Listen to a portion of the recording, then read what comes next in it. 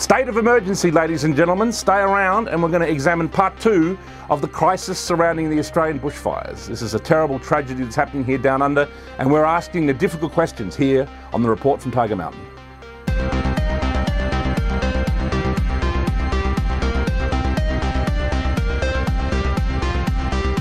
People are constantly worried about global climate change. That's one of the most common questions you hear in relation to these, the national catastrophe of these fires.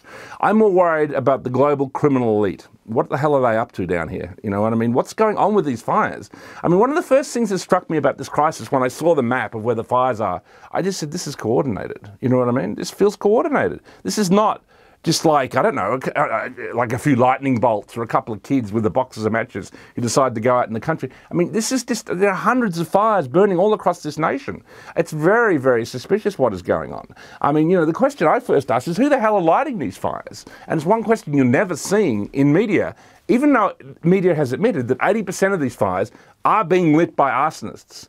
I mean, that is the main cause. I mean, you know, if you're going out on a really hot day, you know, where the weather is catastrophic for bushfires and lighting one, that's the fucking cause. So, I'm sorry. So, you know what I mean? Like, and, you know, I've yet to see a person's name, actually someone's name in media that, oh, this person has been, you know, even though there's been like at least 100 arrests or something, or 50 to 100 arsonists have been arrested around Australia. Some of them are actually fireys themselves. You know, I mean, I don't know, are these people being bribed to light these fires for the globalist elite to push this new agenda? I mean, it's all very suspicious. We want to know the names. You know, are there any connections between the arsonists? Are there things linking them? And this is constant story of 3 teenage boys or 3 12-year-olds. I mean, how many of those are there around Australia? I don't think, you know, 3 12-year-olds with a box of matches are burning this country to the ground. It's all very, very suspicious. And if you look at something else, there's a great article online. It shows basically the fires along the coast of New South Wales and the Victorian tip down to Melbourne match pretty much the direction of where they want this new railway line, this new super railway thing. So that itself, again, is very suspicious. Is something else going on here? And there's some agendas that kind of play into this.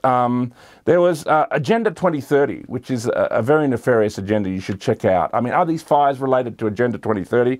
And there's another thing called smart cities, which is where they want to move the populations of Australia out from rural Australia towards kind of massive super cities. I think this agenda definitely feeds into that, and it's something that's very much worth investigating. And again, you know, is this narrative something that's being used to push the climate change narrative, you know, the global warming narrative that we must all, you know, like pay much more for energy, reduce emissions down to 0 and all this stuff. So I highly recommend you go check out an article online, and we can provide a link at the end of this video on this to an article called State of the Nation, Are the Australian Bushfires All About Building Smart Cities? You can see it briefly there, but we will put a link at the end of this particular report so you can go check that out.